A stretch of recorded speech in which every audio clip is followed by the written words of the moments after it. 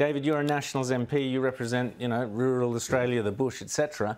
I was down in Canberra recently. You'll have seen those hideous transmission lines along Hindmarsh Drive there, these massive, great things. Now, people, farmers, constituents of yours, can look forward to having these things through their paddocks, across their gardens. That's what's happening, because under net zero, doesn't matter if you object or not, it's going through. We've seen in the snow, we've seen all sorts of complaints. So tell us the feedback you're getting from your constituents. Look, there's red hot anger. There's no social licence for them to turn up and wipe out all the normal regulatory processes like the environmental assessment. They're bribing people, giving them hundreds of thousands of dollars to put these unnecessary power lines through for these phantom solar projects that haven't even been built. And wind turbines. And all those grid and transmission costs, they're going to quadruple your bill. People are crawling over hot coals to come to Australia, invest their money, because they are going to get a regulated asset base return. So a solar farm only works 20% of the time on average, but they will be getting paid a fixed amount. Now, the whole grid is worth $29 billion now, and on Chris Bowen's figures, there's about $60 billion at least of investment. So there's going to be a regulated return for all those owners. It's an investment for grid owners. It's not an investment for cheap electricity. No. Well, no, and you're seeing these ugly solar farms going up. If you fly between Melbourne and Sydney, they're just absolutely spoiling the landscape where they're installed. These panels are coming from China, I presume. How long do they last? Where do we dispose of them? All those sort of questions seem to be disregarded. It just seems like, never mind the cost, never mind what goes into these panels, we're going to invest billions in them.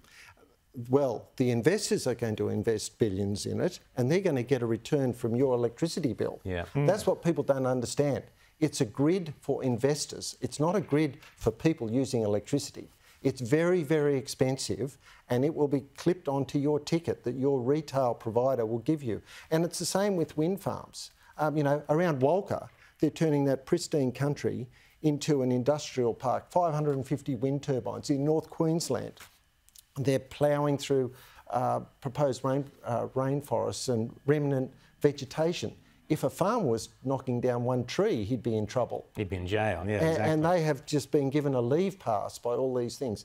But it's destroying our grid stability. It needs inertia and frequency and voltage control, which a power station does. And if we're going to deindustrialise or defossilise our industry, the thing with nuclear, it not only generates electricity, it generates industrial heat.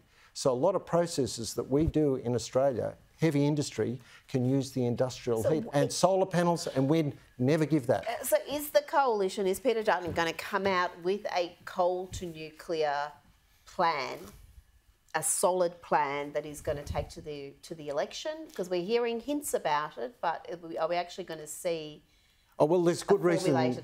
There's good reasons there's hints about it, because people like me and all these engineers have been doing exactly that all around the world.